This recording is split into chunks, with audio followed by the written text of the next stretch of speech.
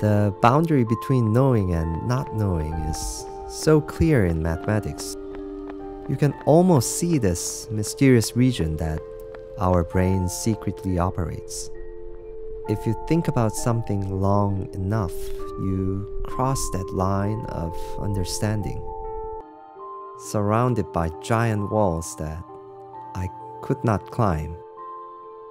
I grew up in Korea and I dreamed of becoming a poet to express the inexpressible. I eventually learned that mathematics is a way of doing that. I do research in combinatorics. My way was to build spaces from combinatorial objects. Once you have a space to move around, you can use your geometric intuition to extract information hidden in the original combinatorial structure. A good example of my work is the proof of the Dowling-Wilson conjecture.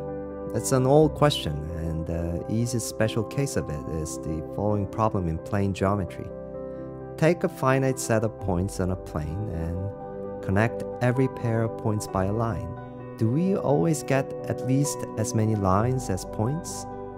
Dowling and Wilson predicted that the answer is yes for points in an arbitrary dimension, comparing the number of planes of a given dimension with that of a complementary dimension, connected by a part of the initial point set.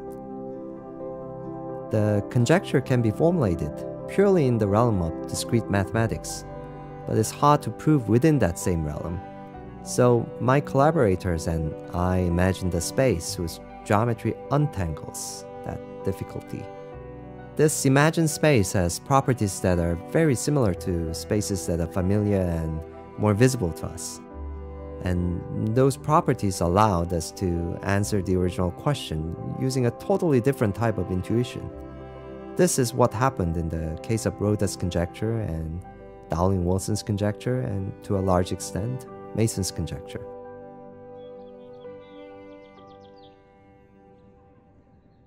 I construct and analyze and wander in the geometric realm of my imagination. And when it becomes 3 o'clock, I go to pick up my kids from the elementary school.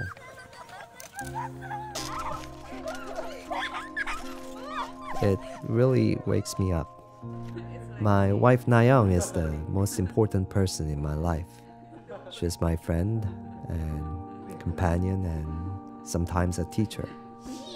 Every one of my works could not have been done without the help and influence of my collaborators.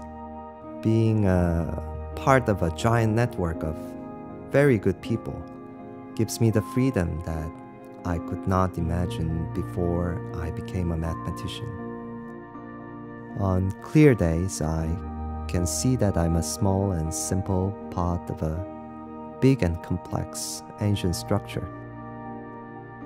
In some mysterious way, we are connected to each other, and we grow from that connection.